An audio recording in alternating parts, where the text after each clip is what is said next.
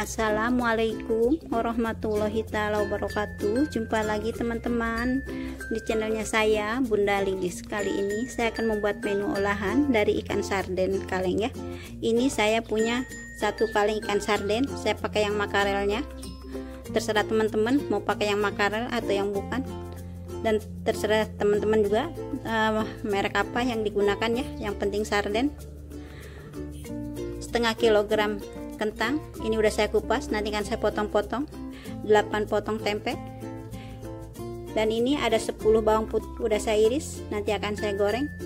Dan saya akan menggunakan bumbu yaitu 6 bawang putih udah saya cincang, 6 bawang merah udah saya cincang, 1/4 ibu jari jahe udah saya haluskan, 10 cabai merah sesuai dengan selera teman-teman tingkat kepedasannya ya, 1 buah tomat nanti akan saya iris, 1 sendok makan kaldu jamur, setengah sendok teh garam sesuai dengan selera, 1 sendok teh gula, dan nanti akan menggunakan air kurang lebih 700 ml dan minyak untuk menumis dan menggoreng. Inilah teman-teman bahan-bahan yang akan saya gunakan dalam proses masak saya hari ini.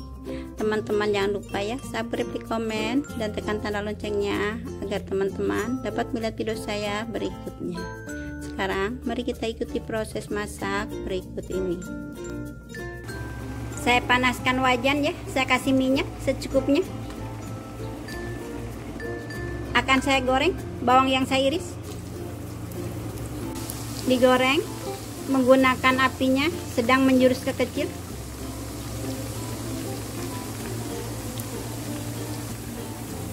Udah mulai mengering goreng bawangnya, apinya dikecilkan aja.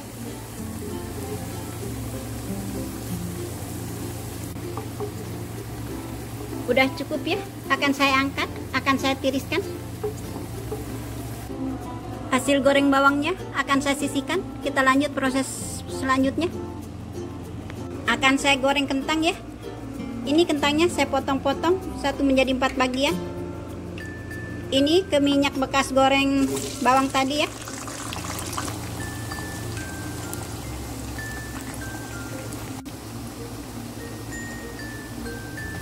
Dibalik goreng kentangnya.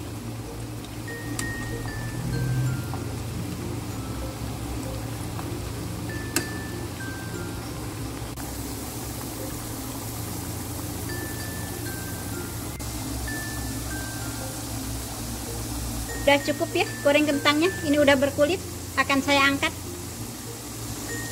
Goreng kentangnya akan saya sisihkan. Kita lanjut proses selanjutnya. Akan saya goreng tempe. Ini minyak bekas goreng kentang tadi.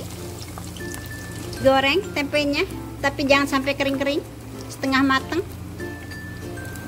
Dibalik.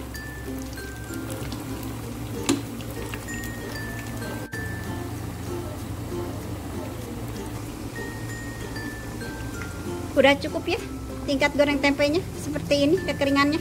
Akan saya angkat.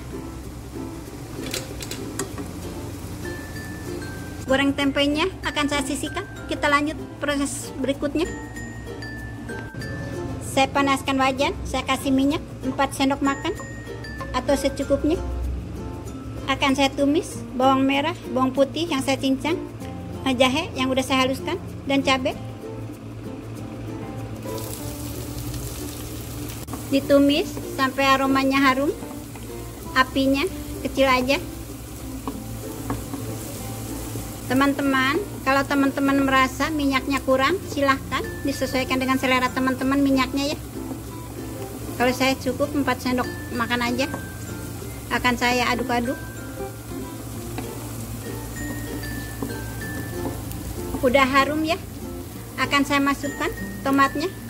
Saya iris-iris kecil tomatnya biar cepat hancur. Tomatnya udah hancur dan aromanya udah harum sekali. Akan saya masukkan airnya ya. Diaduk biar bumbunya larut. Akan saya masukkan bumbu yang lainnya. Saya masukkan kaldu jamurnya. Saya masukkan gula sama garam. Diaduk.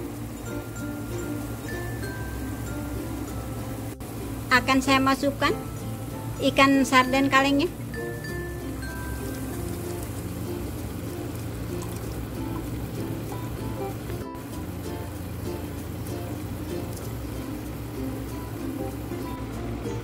Diaduk biar terendam dengan air bumbu.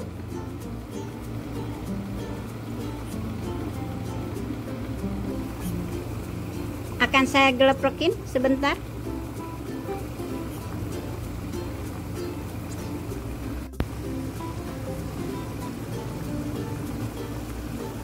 Udah cukup ya. Akan saya angkat ikan sardennya. Rasa disesuaikan aja dengan selera teman-teman. Akan saya tuang ke mangkok saji. Ini hasil ikan sardennya, udah saya tuang ke mangkok saji. Nanti akan saya taburi dengan goreng bawang waktu disajikan. Akan saya lanjut proses selanjutnya. Sisa kuah air sardennya akan saya tuang tempe sama kentang yang saya goreng tadi. Diaduk, usahakan kentang tempenya terendam biar bumbunya benar-benar meresap ke kentang, ke tempe.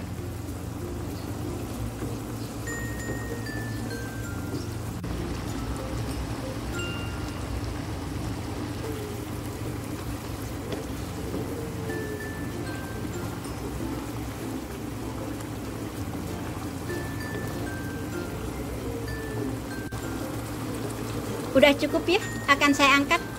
Mengenai rasa, silahkan dites sesuai dengan selera teman-teman aja ya. Akan saya tuang ke mangkok sayur dan akan saya matikan api kompornya.